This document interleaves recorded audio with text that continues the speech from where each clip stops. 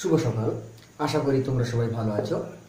আজকে আমি তোমাদের মেথড অফ রিসলিউশন অর্থাৎ লঘুকরণ পদ্ধতি নিয়ে আলোচনা করব। তো লঘুকরণ পদ্ধতি নিয়ে আমরা কেন আলোচনা করব সেই বিষয়ে একটা জেনে নেওয়া দরকার আছে। তো লঘুকরণ পদ্ধতি নিয়ে আমরা আলোচনা করব। এ পর্যন্ত আমরা বিভিন্ন পদ্ধতির সাহায্যে যুক্তির বৈধ বিচার করেছি। যেমন প্রাচীন ন্যায়ের ক্ষেত্রে আমরা কি করেছি, সংস্থানের সাহায্যে বৈধ বিচার করেছি। তারপরে আমরা ভেন চিত্রের সাহায্যে বৈধ বিচার করেছি। তারপরে আমরা সত্য সারণীর সাহায্যে বৈধ বিচার করেছি। এখন আমরা লঘুকরণ পদ্ধতি ব্যবহার করে যুক্তিগুলির বৈধ বিচার করব। তো লঘুকরণ পদ্ধতি, মেথড অফ রিসলিউশন, তো লঘুকরণ পদ্ধতি কাকে বলে এটা আমাদের প্রথমে জানা দরকার আছে। ঠিক আছে, তো আমরা লঘুকরণ পদ্ধতি যেহেতু করব, তো তার আগে আমরা কাকে বলে জেনে নেব। তো লঘুকরণ পদ্ধতি কাকে বলে?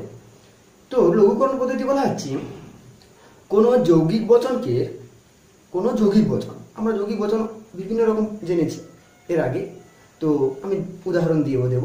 কোনো যৌগিক বচনের সত্য মূল্য বের করানোর জন্য যে লঘুকৃত বিষয় প্রয়োগ করব, অর্থাৎ কোনো বড় যৌগিক বচন থাকলো, তো কোনো বড় যৌগিক বচন থাকলে তার সত্য মূল্যটা বের করানোর জন্য তাকে আগে আমরা কি করব, লঘু করে নেব, মানে ছোট করে নেব। সেই যে পদ্ধতিটা, এই পদ্ধতিটাকেই বলা হবে কি, লঘুকরণ পদ্ধতি। তাহলে আমি কি বললাম, কোনো যৌগিক বচনের সত্য মূল্য বের করানোর জন্য আগে আমরা বচনটিকে কি করব, লঘু করে নেব। ঠিক আছে, যে পদ্ধতি প্রয়োগ করে আমরা বচনটিকে লঘু করব বা ছোট করব, সেই পদ্ধতিটাকে বলা হবে লঘুকরণ পদ্ধতি। ওকে, তাহলে আবার বলছি, কোনো যৌগিক বচনের সত্য মূল্য বের করানোর জন্য আমরা যে প্রক্রিয়া ব্যবহার করে বচনটিকে লঘু করে নেব বা ছোট করে নেব, সেই পদ্ধতিটাকে বলবো লঘুকরণ পদ্ধতি। ওকে, তাহলে আমরা জানলাম যে লঘুকরণ পদ্ধতি কাকে বলে।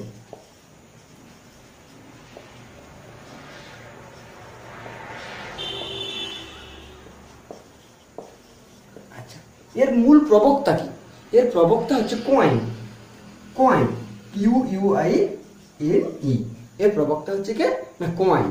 কোয়াইন কি করেছেন, তিনি সাংকেতিক যুক্তিবিজ্ঞানে যে বিষয়গুলো ছিল সেই বিষয়গুলোকে একটু পরিবর্তন করে তিনি তার নিজের মতো করে এই সত্যমূল্য বিশ্লেষণের পদ্ধতি আবিষ্কার করেছেন। এটাও এক লঘুকরণ, এক প্রকার সত্যমূল্য বিশ্লেষণের পদ্ধতি। ঠিক আছে, এই লঘুকরণ পদ্ধতিকে ট্রুথ অফ অ্যানালাইসিসও বলা যায়, অর্থাৎ সত্যমূল্য বিশ্লেষণ পদ্ধতিও বলা যায়। তাহলে এই প্রবক্তাকে না দার্শনিক কোয়াইন, তো তিনি কি করেছেন, নিজে কিছু কিছু বিষয়ে একা একা ব্যবহার করেছেন। কিভাবে? তো সাংকেতিক যুক্তিবিজ্ঞানে আমরা কি করি, ডট ব্যবহার করি, তিনি কিন্তু ডটকে স্বীকার করছেন না, অর্থাৎ তিনি ডটকে তার যুক্তিবিজ্ঞানে ব্যবহার করছেন না। তাহলে আবার আমরা সাংকেতিক যুক্তিবিজ্ঞানে বন্ধনী ব্যবহার করি, তিনি কিন্তু তার দর্শনে বন্ধনীর ব্যবহার করছেন না। আমরা সাংকেতিক যুক্তিবিজ্ঞানে টি ফলস ব্যবহার করি, তিনি টিকে ব্যবহার করছেন কিন্তু ফলসকে ব্যবহার করছেন না। এইভাবে তার কিছু বিধিনিষেধ রয়েছে, তার সাংকেতিক যুক্তিবিজ্ঞানে তার কিছু বিধিনিষেধ রয়েছে। সেই বিধিনিষেধগুলো আমরা আগে 1 নম্বর 2 নম্বর করে জেনে নেব। তারপরে আমরা লঘুকরণের কিছু নিয়ম জানবো। তারপরে আমরা সত্যমূল্য বিশ্লেষণ, বৈধ কোনো যুক্তি বৈধ না অবৈধ সেটা বিশ্লেষণ প্রভৃতি আমরা পরে পরে করতে যাব। তো আমরা আগে কোয়াইনের কিছু ভিত্তি বা বিধিনিষেধ আমরা জেনে নিচ্ছি। ঠিক আছে, তো কোয়াইন কিছু বিধিনিষেধ আরোপ করেছেন তার যুক্তিবিজ্ঞানে, বা তিনি যেগুলোকে স্বীকার করছেন কোনগুলোকে বাদ দিচ্ছেন, সেই বিষয়গুলো আমরা আগে জেনে নিচ্ছি। তো 1 নম্বরে যদি আমরা ধরি যে আমরা সাংকেতিক যুক্তিবিজ্ঞানে সত্যকে বোঝানোর জন্য কি ব্যবহার করি, টি ব্যবহার করি, আর মিথ্যাকে বোঝানোর জন্য কি ব্যবহার করি, এ ব্যবহার করি। তিনি কিন্তু এটা হচ্ছে সাংকেতিক যুক্তিবিজ্ঞানের বিষয়। ঠিক আছে, এই দিকটা থাকছে সাংকেতিক যুক্তিবিজ্ঞান। সাংকেতিক আমরা যেটা শিখে এসেছি সাংকেতিক যুক্তিবিজ্ঞান। ঠিক আছে, আর এই দিকটাতে আমি রাখছি কোয়াইন যুক্তিবিজ্ঞান, কোয়াইনের যুক্তিবিজ্ঞান। তাহলে কোয়াইন কি করছেন, কোয়াইন কিন্তু টিকে টি স্বীকার করছেন, অর্থাৎ টিকে তিনি টি স্বীকার করলেন, কিন্তু এককে তিনি বলছেন এইভাবে, অর্থাৎ উল্টো টি হিসাবে স্বীকার করছেন। অর্থাৎ তাহলে আমরা যদি একটা উদাহরণ দিয়ে দেখি, তাহলে আমরা কি দেখব যে পি কিউ, আমরা এর ক্ষেত্রে কি লিখতাম টি এফ লিখে দিতাম, কিন্তু এর ক্ষেত্রে লিখতে হবে টি উল্টা এফ। ওকে, টি উল্টা এফ। এইভাবে তিনি তিনটা দর্শনে ব্যবহার করছেন। আচ্ছা, 2 নম্বরে আমরা যদি বলি, তিনি আমরা সাংকেতিক যুক্তিবিজ্ঞানে এবং জানি, এবং এর ব্যবহার জানি, এবং এর জন্য আমরা কি ব্যবহার করতাম, আমরা ডট ব্যবহার করতাম।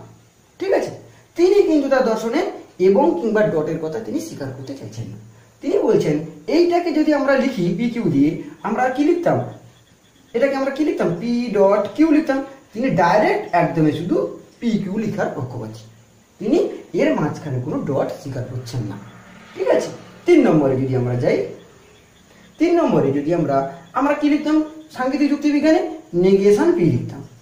ওকে, নেগেশন পি লিখতাম, অর্থাৎ নেগেশন দ্বারা বোঝাতাম যে এমন নয় যে পি, ঠিক আছে, it is not the case that P. তো কয়েন কি করছেন, কয়েন এই নেগেশন পি কে এইভাবে লিখছেন, পির মাথায় একটা বার দিচ্ছেন। ওকে, পির মাথায় একটা বার দিয়ে দিচ্ছেন।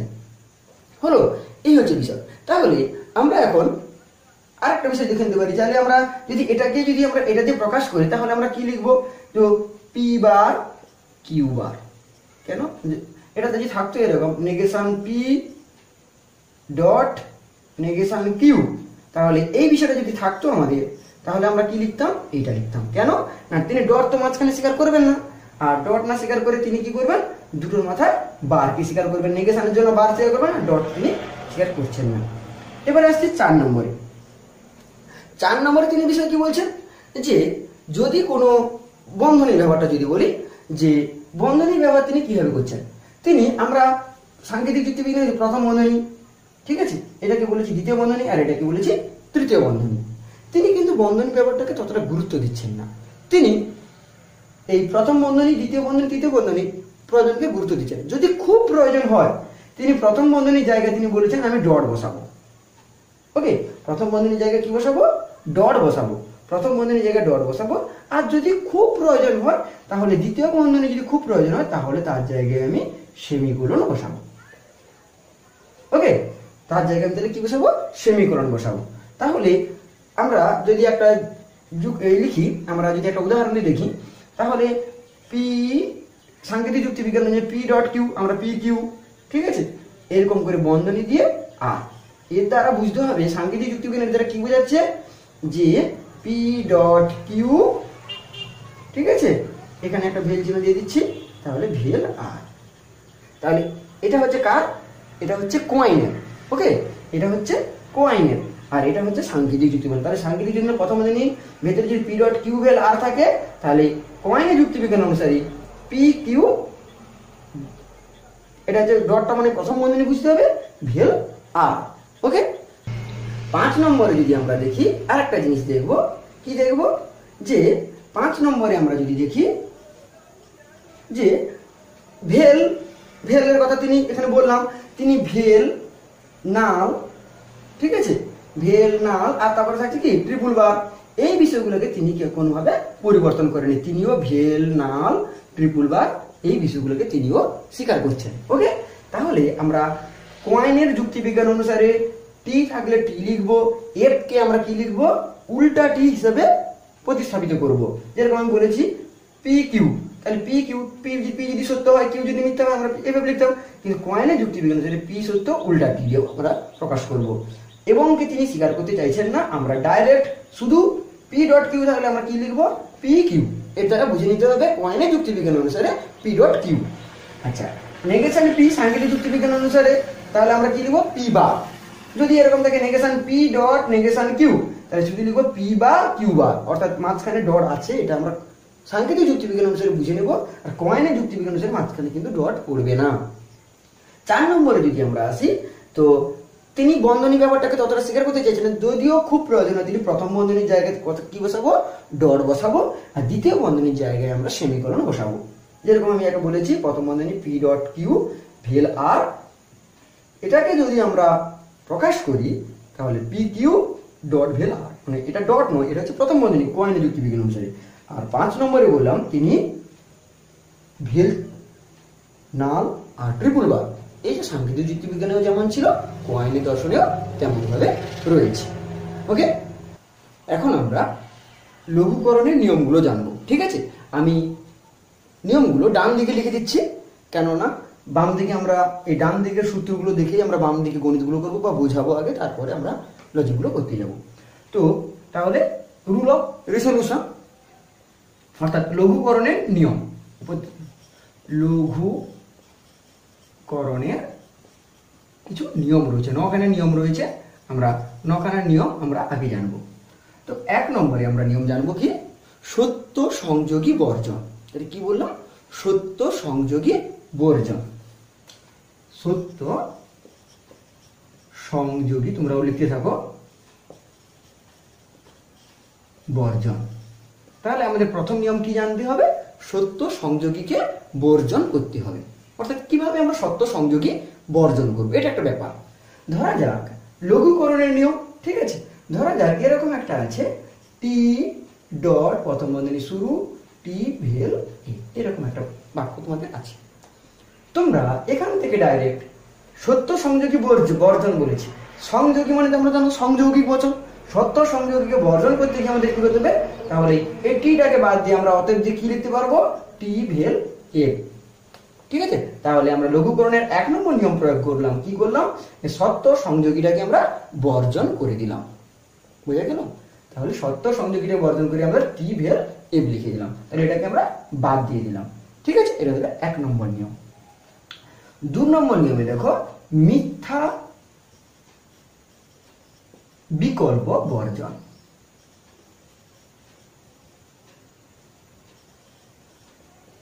কি বলেছে, মিথ্যা বিকল্প বর্জন করতে হবে।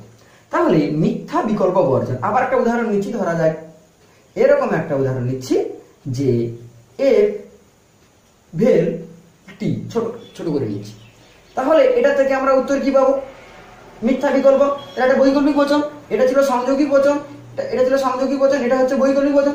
কি বলেছে, মিথ্যা বিকল্পকে বর্জন করতে হবে। তাহলে আমরা এফ কে যদি বাদ দিই তাহলে আমরা উত্তর কি পাবো, টি পাবো। ওকে, কি পাবো, টি পাবো। আচ্ছা, আর একটা উদাহরণ দিয়ে দেখাচ্ছি। এরকম একটা বড় উদাহরণ নিচ্ছি, এ ভেল টি ডট টি আছে, এরকম একটা ব্যাপার আছে। তাহলে আমরা এখানে দেখো দুটো পদ্ধতি প্রয়োগ করতে পারছি। কি কি দুটো পদ্ধতি প্রয়োগ করছি, প্রথমে আমরা মিথ্যা বিকল্প বর্জন করবো 2 নম্বর নিয়ম কাজে লাগিয়ে। প্রথমে আমরা সমান চিহ্ন দিয়ে কি পাবো, এটা থেকে ভেলটা বাদ দিলে টি ডট টি পাবো। তারপরেই আবার দেখো 1 নম্বর নিয়ম কাজে লাগছে, সত্য সংযোগী বর্জন। একটা সত্য সংযোগী বর্জন হয়ে গেলে আমরা উত্তরটা টি চলে আসবে। ঠিক আছে, এইভাবে আমরা দুটো নিয়ম জানলাম। 3 নম্বর নিয়মে দেখো বলছে যে কোন সংযোগিক বচন যদি একটা সংযোগী মিথ্যা হয়। কি বললাম, কোন সংযোগিক বচনে একটা সংযোগী যদি মিথ্যা হয়, উত্তর কি পাবো, মিথ্যা। তাহলে কি বলবো, বলো যে সংযোগিক বচনে, সংযোগিক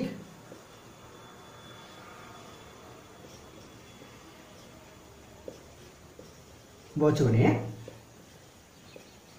একটি সংযোগী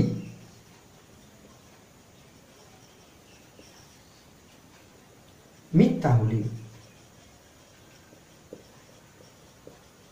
লঘুকরণ করে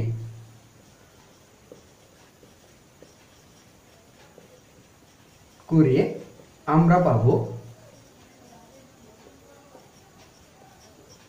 কি পাবো, মিথ্যা পাবো বা এফ পাবো। ওকে, মিথ্যা, আমি সঠিক এফ লিখে দিচ্ছি।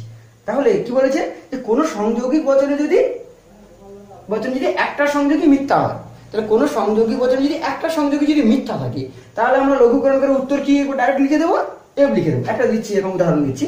ধরো এরকম একটা উদাহরণ থাকলো যে এফ ডট প্রথম বন্ধনী শুরু টি ভেল টি, এরকম একটা আছে। ঠিক আছে, তাহলে এরকম একটা আছে মনে। তাহলে আমরা এখান থেকে বলেছি কি, সংযোগী বচনে যদি একটা সংযোগী মিথ্যা হয়ে যাবে, এটা একটা সংযোগী বচন। তোমাদের আগে কোনটা কি বচন আগে ধরতে হবে, এটা যেহেতু মূল কথা কি ডট, তাহলে সংযোগী বচনে একটা এ বলে উত্তর আমরা কি লিখে দেবো, একদমই ডাইরেক্ট সমান চিহ্ন দিয়ে এফ লিখে দেবো। এই হচ্ছে লঘুকরণ পদ্ধতির সুবিধা, যে এত বড় একটা বাক্য ছিল আমরা ডাইরেক্ট আমরা এফ লিখতে পারছি। কি করে না, বলেছে সংযোগী বচনে একটা যদি সংযোগী যদি মানে এই সংযোগীটা মিথ্যা, তাহলে আমার উত্তর কি আসবে, মিথ্যা। ওকে, এই হচ্ছে লঘুকরণ পদ্ধতির সহজতর বিষয়।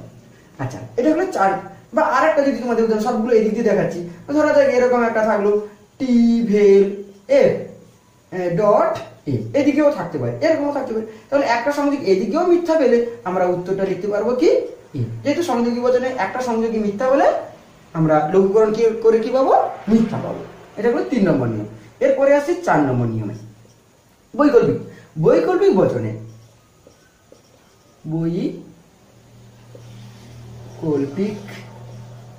বচনে একটি বিকল্প, বৈকল্পিক বচনের অঙ্গ বাক্যগুলোকে কি বলা হয়, বিকল্প।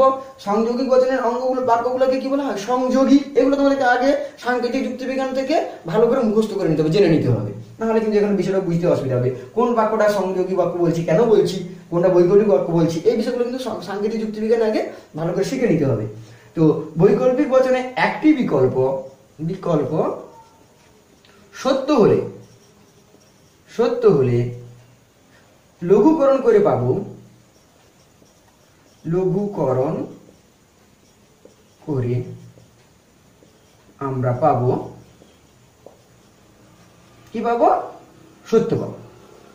অর্থাৎ বৈকল্পিক বচনে যদি একটা বিকল্প সত্য হয় তাহলে আমরা লঘুকরণ করে কি পাবো, সত্য পেয়ে যাবো। কিভাবে পাচ্ছি দেখো, ধরো দেখ এরকম একটা বাক্য আছে যে বৈকল্পিক বচন আমরা দিচ্ছি যে এর ভেল সত্য দিতে হবে। তো আচ্ছা, এদিকে দিয়ে দিচ্ছি টি ভেল এফ ভেল টি, এরকম একটা বাক্য দিয়েছি।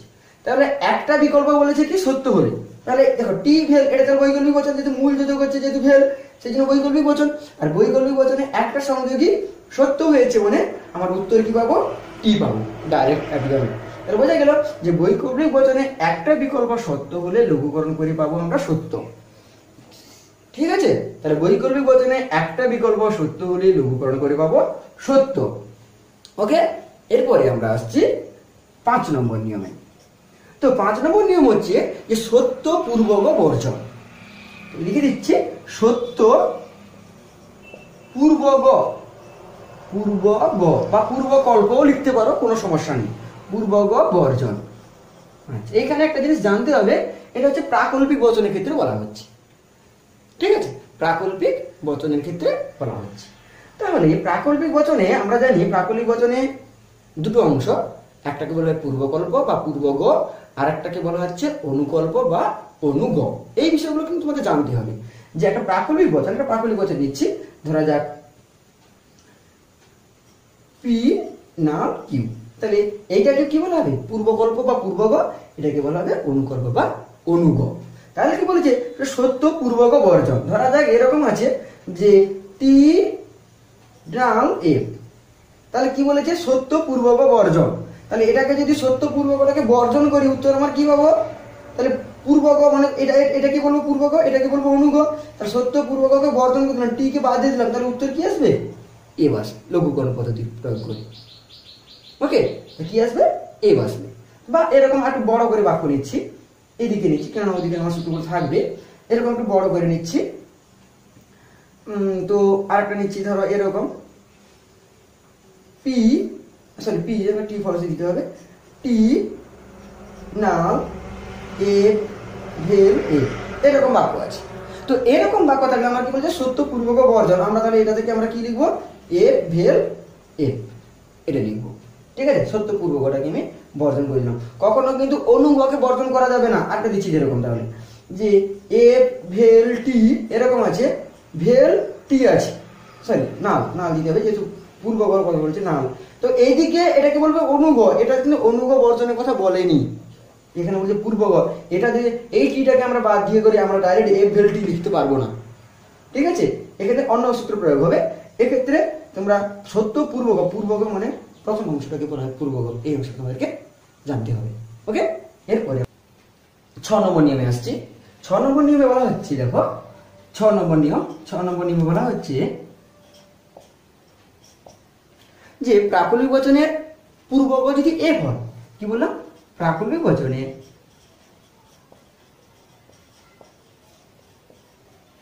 পূর্বগ এফ হলে ও অথবা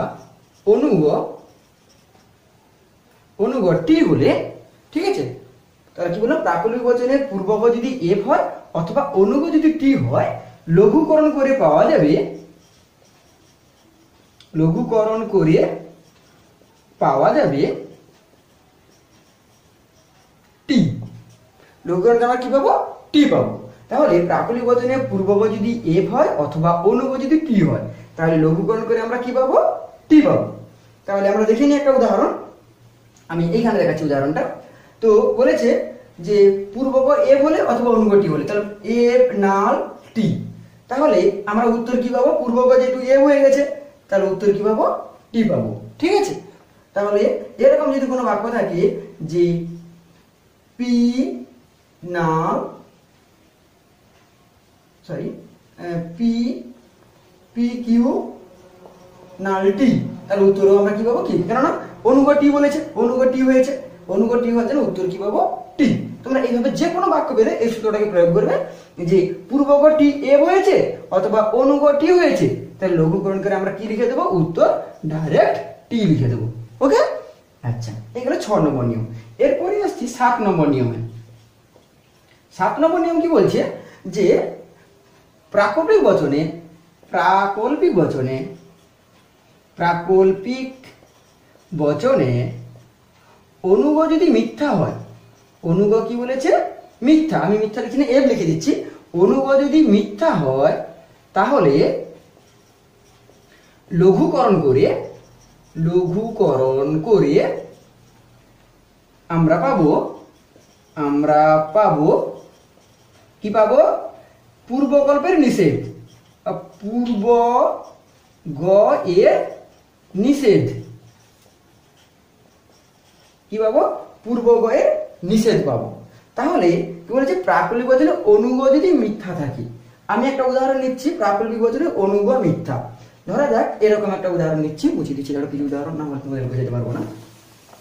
আচ্ছা, প্রাকল্পিক বচনে কি বলেছে, অনুগ মিথ্যা বলেছে, তাহলে এরকম একটা বাক্য নিচ্ছি, টি নাল এফ, এরকম একটা বাক্য আছে। তাহলে টি নাল এফ আছে মানে আমরা কি করব, কি বলেছে, অনুগ যদি এফ থাকে, তাহলে অনুগ এফ আছে, অনুগ এফ থাকলে আমরা কি করবো বলেছি, পূর্বগ এর নিচে, পূর্বগ টি, তাহলে নেগেশন টি হবে, হলো। তাহলে পূর্বকল্পের কি হবে, নিষেধ হয়ে যাবে। যদি দেখি আমরা যে অনুগ যদি এফ থাকে, অনুগ যদি এফ থাকে, তাহলে আমরা কি করব, পূর্বগ এর নিষেধ করব, পূর্বকল্প যেটা থাকবে তার সেটা নিষেধ হবে, নিষেধ মানে নেগেশন, তোমরা জানো, হলো। এরপরে আসছে 7 নম্বর নিয়ম। 7 নম্বর নিয়মটা হচ্ছে দ্বি প্রাকল্পিক বচনের ক্ষেত্রে আমরা কি করব, সত্য অঙ্গবাক্যকে বর্জন করে দেব। তাহলে কি বললাম, দ্বি প্রাকল্পিক বচনের ক্ষেত্রে আমরা সত্য অঙ্গবাক্যকে বর্জন করে দেব। তো দ্বি প্রাকল্পিক বচনের ক্ষেত্রে আমরা কি করব, সত্য অঙ্গবাক্যকে বর্জন করে দেব। তো এখানে লিখছি, দ্বি প্রাকল্পিক বচনে